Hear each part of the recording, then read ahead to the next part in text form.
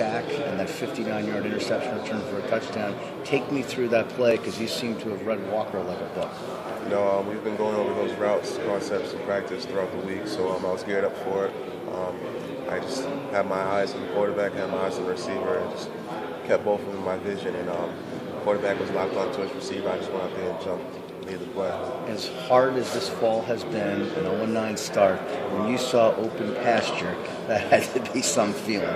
Definitely. Like I said, I had one thing in my mind that I was scoring, pulling my team up, and trying to get a win for this university. How hard has it been being one of the co-captains of this football team to all the adversity this fall? It's definitely been tough. You know, I'm a competitive person. I don't like to lose in anything that I do. Put a lot of effort, put a lot of work into it. So, you know, I'm just going to keep going out there, keep giving the same effort that I would have been if we were undefeated. Keep just trying to push my teammates and try and get better each week.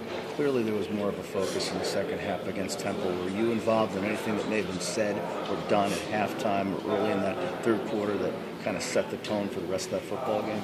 Yeah, I went out there, I gathered up my defense, and I just told these guys, you know, we made a lot of mistakes in the first half, but you know, the first half is over with. Let's just go out there and play a complete football game. We're going to win this game. The only way we're going to win this game is if we get a shutout. Now it's just a mindset. You look at the group of four that went on to the National Football League just from the defense last year. Gavardo,